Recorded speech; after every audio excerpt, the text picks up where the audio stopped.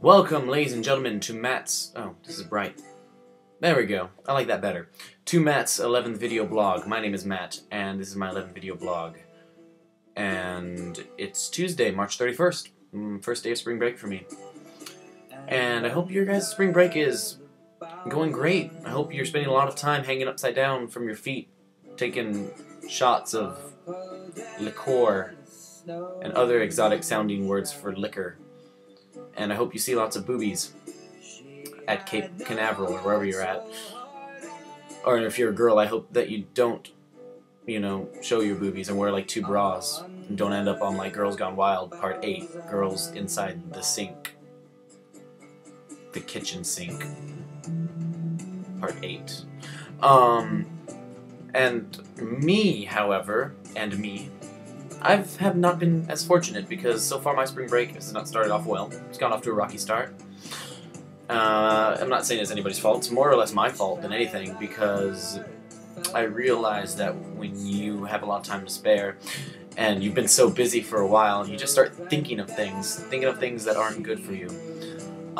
It's that keeping busy that keeps your mind on track, like a train. A train goes straight when you're fueling it and giving it, when it knows where it's going. But when a train doesn't know when it's going, no, that train goes anywhere it wants, apparently. It's like a train without a track. Where does that train go? It can go anywhere it wants. You can go, and next thing you know, that train's in the kitchen sink on Girls on Trains Gone Wild, Part 19. And that's not a good one. No. It's not even that sexy. And you know what? What I'm realizing is why beat up myself for it. I mean, why do I have this mindset? Things could be worse.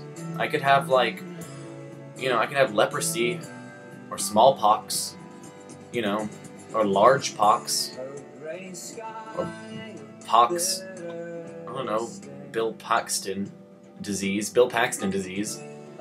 which means I don't have a career for a while. Has Bill Paxton been anything? I forget which one's Bill Paxton.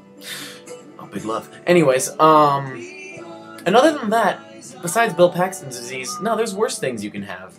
And I'm gonna keep on moving forward. You know what? Why depress myself about stupid things like that I think of in my spare time because I'm not being strong or I'm hurting myself more than anything.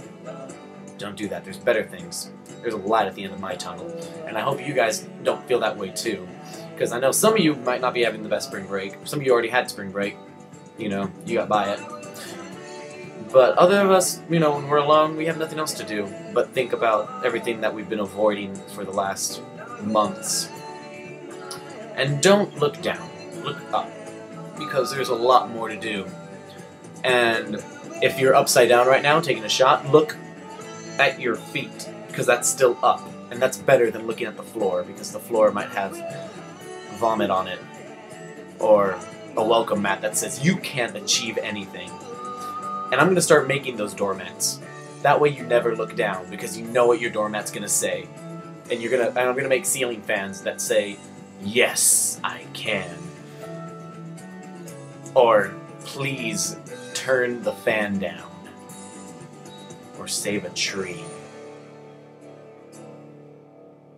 Love you guys. Have a good spring break.